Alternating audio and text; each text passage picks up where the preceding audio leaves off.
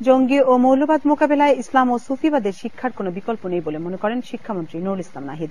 সকালে ঢাকা বিশ্ববিদ্যালয়ের সমাজবিজ্ঞান অনুষদে বাংলার রুমি খ্যাত আহমাদুল হক রচনাবলী নিয়ে এক আলোচনা সভায় কথা বলেন মন্ত্রী বলেন, ইসলামের সুফি সাধকরা সার্বজনীন মানবতার কথা বলেছেন, মানুষে মানুষে কোনো ভেদাভেদ করেননি। বিশ্বে তারা মানব প্রেমের বাণী ছড়িয়ে দিয়েছেন। এসব বাণী মানুষকে আলোকিত করেছে। শিক্ষামন্ত্রী বলেন, হিংসা, বিদ্বেষ, অহংকার বর্জনের শিক্ষা দেয় ইসলামী সুফিবাদ। তাই যারা ইসলামের ভুল ব্যাখ্যা করে তরুণ প্রজন্মকে বিপথে নিয়ে যাচ্ছে, তাদের বিরুদ্ধে সুফি শিক্ষা কার্যকর অস্ত্র বলেও মন্তব্য করেন নাহিদ।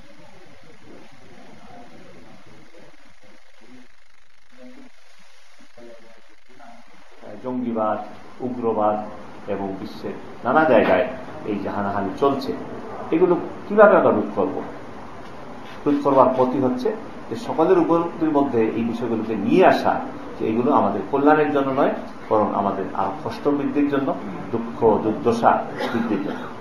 এবং সেটাই আমাদেরকে সেই পথে নিতে পারে যেখানে আমরা শান্তিতে সুখে বসবাস করতে পারি। আন্তর্জাতিক প্রসঙ্গ। প্রেসিডেন্ট